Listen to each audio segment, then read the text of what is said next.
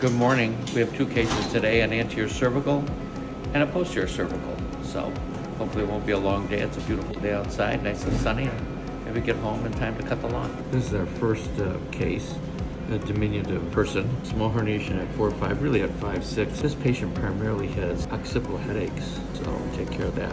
And many people can have just neck pain and headaches, and sometimes the headaches are more severe than the neck pain. Okay, final x-rays, lateral AP, and she should do well.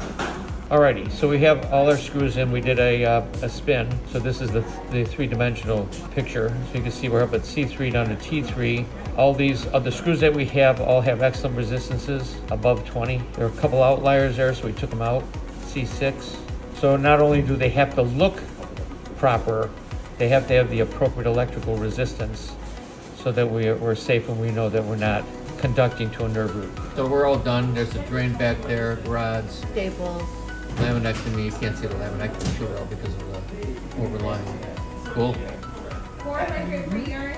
All right, all done. That's a wrap.